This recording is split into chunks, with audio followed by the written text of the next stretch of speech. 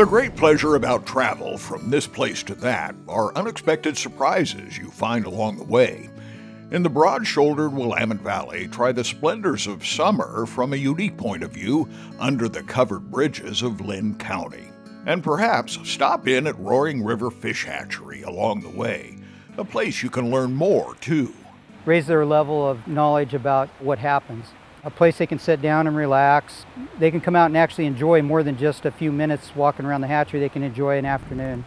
Before you head into the Cascade Mountain foothills near Sweet Home, Oregon, where you quickly discover this Oregon county is huge, gargantuan, expansive. A lot of people, they look at the beautiful Willamette Valley, and you've got all that beautiful farmland down there, but more than half of the county is actually forested, and a lot of people I don't think realize that. The Willamette National Forest takes up a considerable amount of the county. There's a lot to offer. At 3,700 acres, Green Peter Lake is home to all kinds of recreation: skiing, swimming, boating, and fishing. The Oregon Department of Fish and Wildlife manages the lake for kokanee and trout. Fan-sized trout. We stock about 50,000 catchable rainbow each year for folks, and we've been currently stocking about 50,000 fingerling-sized kokanee to augment what natural production occurs in the basin. Nearby, Whitcomb Creek County Park is perfectly suited for a multiple-day stay. All of the sites offer plenty of elbow room to stretch out in a pleasant wooded setting. You can come up here maybe and find that experience and not as crowded as you can in other places.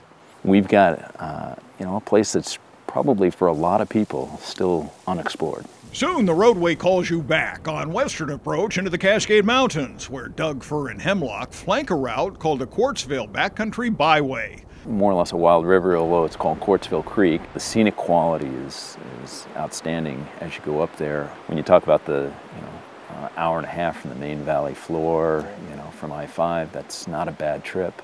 The Quartzville Backcountry Byway meanders past Green Peter Lake along the clear, cool waters of Quartzville Creek.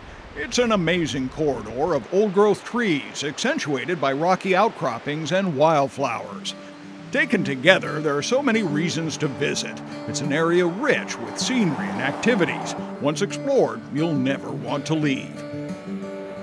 At Green Peter Lake with photographer Jeff Kastner, Grant McOmie, KGW.